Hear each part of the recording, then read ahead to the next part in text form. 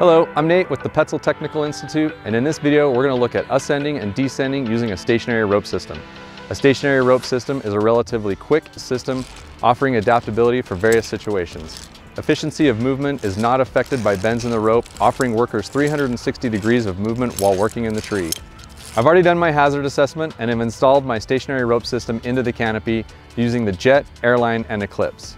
I will also be using the chicane and zigzag on the flow rope in addition to the knee ascent and pantene to ascend. All right, now I'm getting ready to ascend my stationary rope system. So I'm going to clip in the zigzag and chicane to the bridge of my harness, pull up some slack. This is a good time to do a little function test, make sure everything's working properly.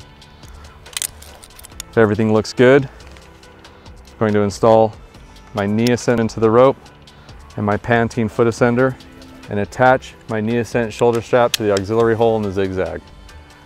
Now I can stand up into the rope, doing small steps, ascend the line.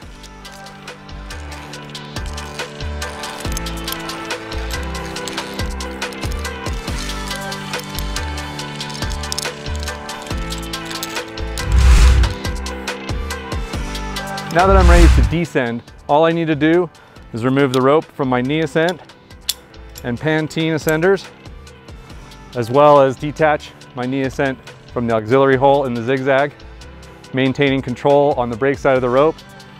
Using this release lever, I can begin to make my descent controlled. These are just a few tech tips on how to use the chicane and zigzag on a stationary rope system. For more information, visit petzl.com and refer to the instructions for use and our tech tips.